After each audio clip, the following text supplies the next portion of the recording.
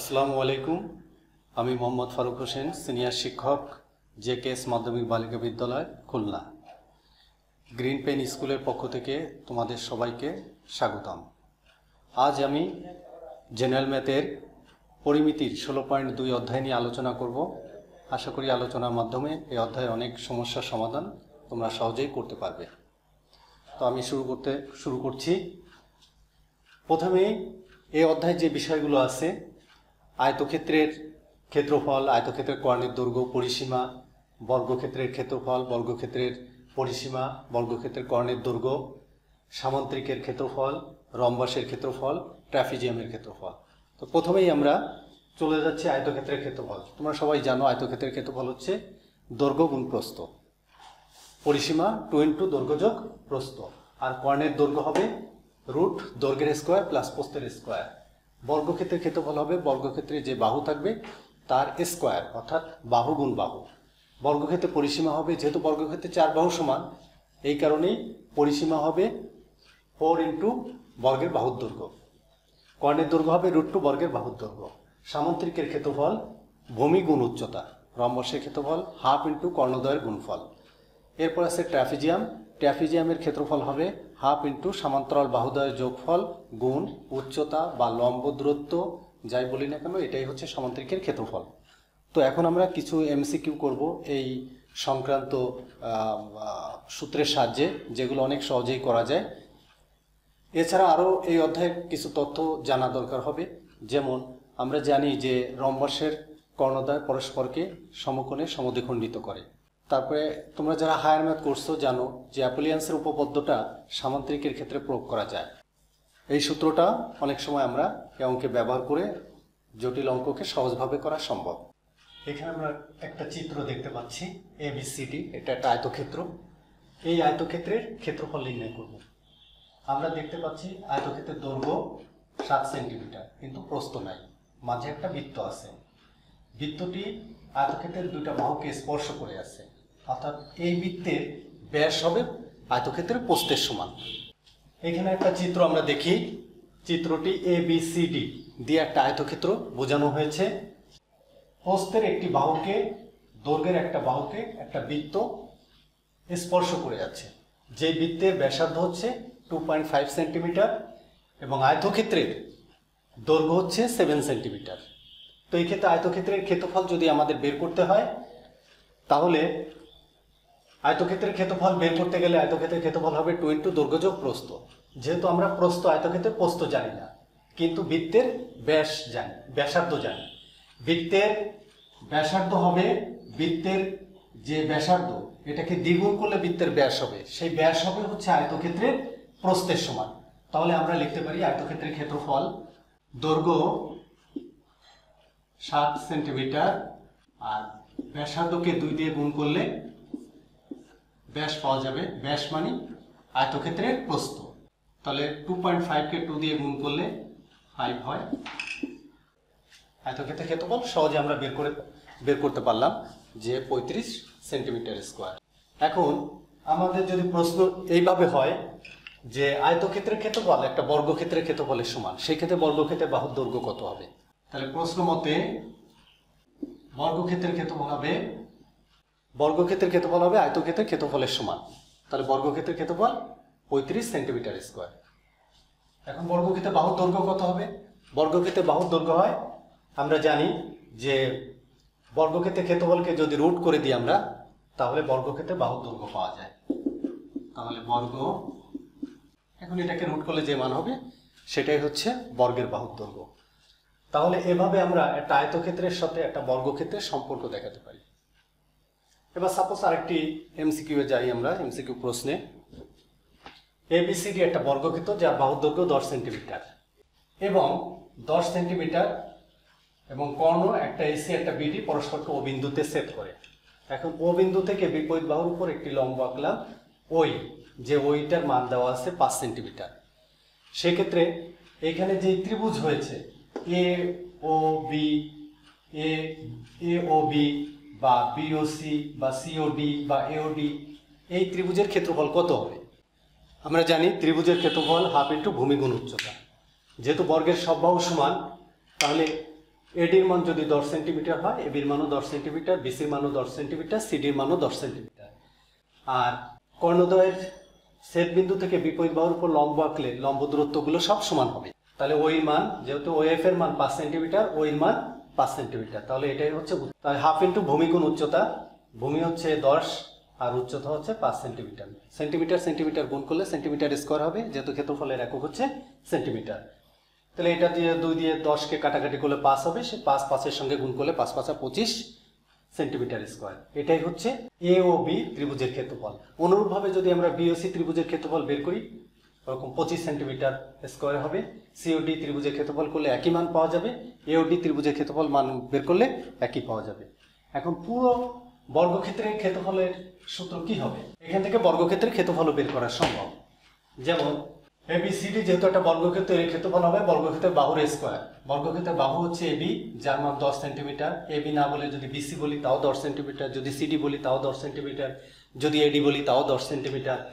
তাহলে বর্গক্ষেত্রের ক্ষেত্রফল হচ্ছে বর্গক্ষেত্রের বাহুর স্কোয়ার। যেহেতু পূর্বেই আমি তোমাদের সূত্রগুলো দেখিয়েছি, 10 গুণ 10 তার মানে 100 সেন্টিমিটার, এটা বর্গক্ষেত্রের ক্ষেত্রফল। এখন আমরা একটা সামুদ্রিক দিয়ে এমসিকিউ তৈরি করব। তো আমরা এখন যে চিত্রটা দেখব, এ বি সি ডি, চিত্র দেখেই বোঝা যাচ্ছে এটা হচ্ছে একটা সামুদ্রিকের চিত্র। তো সামুদ্রিকের ক্ষেত্রফল বের করতে গেলে আমরা জানি যে সামুদ্রিকের ক্ষেত্রফল হবে ভূমি গুণ উচ্চতা। সামুদ্রিকের বিপরীত বাহুগুলো সমান, তার মানে এবির মান যদি 16 মিটার হয়, সিডির মানও 16 মিটার, এডির মান যদি 100 মিটার হয়, বিসির মানও 100 মিটার। তাহলে এই ক্ষেত্রে আমাদের এর মান আগে জানতে হবে। এই সামুদ্রিকের ক্ষেত্রফল বের করতে গেলে এর মান আমাদের জানা প্রয়োজন। তাহলে এর মান বের করার জন্য এখানে দেখি আমরা, এই হচ্ছে লম্ব, এখন এখানে একটা 30 ডিগ্রি কোণ উৎপন্ন করছে। তাহলে আমরা জানি যে যদি কোণের মান দেওয়া থাকে, তাহলে সেই ক্ষেত্রে আমরা সাইন কস ট্যান এর মাধ্যমে যে কোনো একটা বাহুর মান যদি দেওয়া থাকে, তাহলে অপর বাহুটা বের করা সম্ভব হয়। তাহলে এখানে আমরা সাইনের সূত্র দিয়ে যদি লিখি, সাইন 30 ডিগ্রি, সাইনের সূত্র হচ্ছে লম্ব বাই অতিভুজ, এই বাই সাইন 30 ডিগ্রি মান হচ্ছে হাফ। এই মান আমাদের জানতে হবে, আর এবির মান হচ্ছে 16। তাহলে সেই ক্ষেত্রে আমরা 2a, তাহলে আমরা লম্বের মান পেয়ে গেলাম। সামুদ্রিকের ক্ষেত্রফল ভূমি গুণ উচ্চতা, উচ্চতা বা লম্ব। তাহলে অতএব এ বি সি ডি সামুদ্রিকের ক্ষেত্রফল সমান সমান ভূমি, ভূমি হচ্ছে বিসি, উচ্চতা হচ্ছে এই, বিসির মান 100 আর উচ্চতা কেবল আমরা বের করলাম 8 মিটার স্কোয়ার। তো সামুদ্রিকের ক্ষেত্রফল বের করে ফেললাম। এখন আমরা যদি বির মান বের করতে চাই, অনেক সময় চিত্র দিয়ে বলতে পারে যে বির মান কত। তাহলে সেই ক্ষেত্রে আবার ওই ত্রিভুজের সূত্র ধরে, এই ত্রিভুজের সূত্র ধরে ভূমি, আর আমরা যেহেতু এবির মান জানি, তাহলে কসের সূত্র ব্যবহার করলে cos 30 ডিগ্রি ভূমি বাই অতিভুজ, cos 30 ডিগ্রি মান √3/2। বির মান যেহেতু বের করবো আমরা, এবি সমান 16, 2 দিয়ে ভাগ দিলে বির মান 8√3 মিটার। তো এইভাবে চিন্তা করে করে আমাদের এমসিকিউ গুলো বের করতে হবে। এবার আরেকটি আমরা ট্রাপিজিয়ামের চিত্র আছে, এই ট্রাপিজিয়ামের ক্ষেত্রফল কত হবে, তারপরে ট্রাপিজিয়ামের দুইটা বাহুর মান দেওয়া আছে, সমান্তরাল দুটি বাহু। আমরা জানি ট্রাপিজিয়াম হচ্ছে যে চতুর্ভুজের বিপরীত বাহুগুলো সমান্তরাল কিন্তু সমান নয়। তাহলে সেই ক্ষেত্রে ট্রাপিজিয়ামের দুইটা বাহুর মান দেওয়া আছে, সমান্তরাল বাহু, একটা হচ্ছে সিডি যার মান 6 সেন্টিমিটার, আর হচ্ছে এবি 10 সেন্টিমিটার। আমরা যে ক্ষেত্রটা দেখতে পাচ্ছি এটা মূলত একটা ট্রাপিজিয়ামের ক্ষেত্র। এই ট্রাপিজিয়ামের ক্ষেত্রফলের সূত্র আমরা জানি, হাফ ইন্টু সমান্তরাল বাহুদ্বয়ের যোগফল। তাহলে সমান্তরাল বাহু হচ্ছে এবি প্লাস সিডি আর উচ্চতা ডি। এবির মান আমরা জানি 10, সিডির মান আমরা জানি 6 আর উচ্চতার মান 5। তাহলে 16কে 2 দিয়ে ভাগ দিলে 8 হবে, 5 হবে, 5 আর 40 একক হবে সেন্টিমিটার স্কয়ার। এটা হচ্ছে ট্রাপিজিয়ামের ক্ষেত্রফল। তো এই ট্রাপিজিয়ামের ক্ষেত্রফল যেহেতু বের করলাম, ট্রাপিজিয়ামের বাকি দুইটা বাহুর মান নেই, কিন্তু এখানে কোণ দেওয়া আছে, সেই ক্ষেত্রে এই ত্রিভুজ ধরে এই বাহুগুলোর মান বের করা যায়। কিভাবে আমি সেটা বের করে দেখাচ্ছি। সাপোজ এই ত্রিভুজটা নিলাম আমরা, তাহলে এটা যেহেতু আমাদের মান বের করতে হবে, এই বাহু লম্ব দেওয়া আছে, লম্ব বাই অতিভুজ সাইনের সূত্র, তাহলে সাইন 30 ডিগ্রি সমান সমান সাইন 30 ডিগ্রির মান হাফ, ডির মান আমরা জানি 5, এডির মান আমাদের বের হবে, তাহলে এডি সমান সমান 10।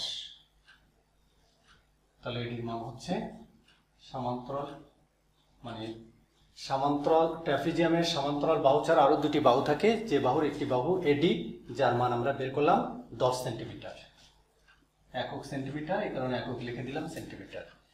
এবার ঠিক অনুরূপভাবে এই ত্রিভুজ থেকে আমরা বাকি বাহুটার মান বের করতে পারব। যেহেতু এটা একটা ট্রাপিজিয়ামের যে কোনো বিন্দু থেকে, ট্রাপিজিয়ামের সমান্তরাল একটা বিন্দু থেকে যদি বিপরীত বাহুর উপর লম্ব আঁকা হয়, তাহলে সেটা একটা সামান্তরিক তৈরি করে।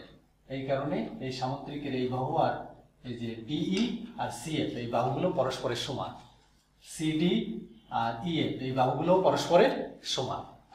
সাইন 60 ডিগ্রি সমান সমান লম্ব বাই অতিভুজ, সাইন 60 ডিগ্রির মান √3/2, এর মান হচ্ছে 10, বা বিসি সমান সমান 20/√3। এখানে ভাগ করার পর যে মানটা আসবে সেটাই হচ্ছে ট্রাপিজিয়ামের অপর বাহুর দৈর্ঘ্য। তাহলে এইভাবে আমরা মানে দুইটা বাহুর মান অজানা থাকলেও সেই মানগুলো যদি কোণের পরিমাণ দেওয়া থাকে, সেই মানগুলো সহজে বের করা যায়। এখন আমরা সামান্তরিকের ক্ষেত্রফলের সূত্র আমরা বের করতে পারি। আমরা জানি সামান্তরিকের যে ক্ষেত্রফল হচ্ছে ভূমি গুণ উচ্চতা, তাহলে ভূমি এইটা, উচ্চতা এই বাহু, এটা গুণ করলে হয়ে যাবে। তো আমরা এর পরবর্তী লেকচারে 16.2-এর একটি পূর্ণাঙ্গ সৃজনশীল প্রশ্ন নিয়ে আলোচনা করব।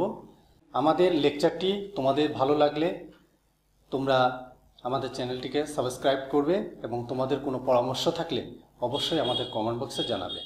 তো আগামী ক্লাস দেখার জন্য তোমাদের সবাইকে শুভেচ্ছা জানাচ্ছি। তো আজকে এই পর্যন্ত, আল্লাহ হাফেজ।